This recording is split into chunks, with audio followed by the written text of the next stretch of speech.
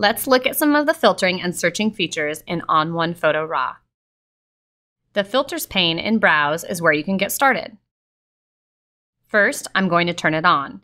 You can also use the Command F on a Mac or Control F on Windows to search anytime.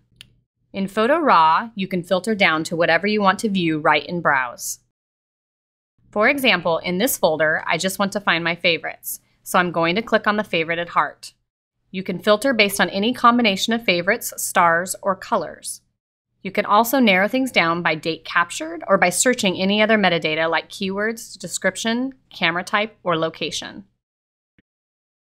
If you want to find photos that are in your current folder, turn on the Search My Favorites option and it will search through all of the photos in your indexed folders. Let's say I'm looking for photos of my friend Johnny.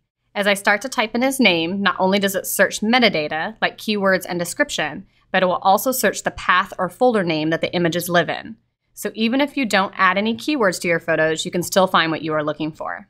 If there's a search that you use all of the time, you can save it as a smart album. I take a bunch of photos with my iPhone, so I'm going to make a smart album that finds my favorite iPhone pics that I've shot recently. Now I can find them anytime with a single click. ON1 Photo RAW gives you the speed of a fast browser without sacrificing the power of a catalog.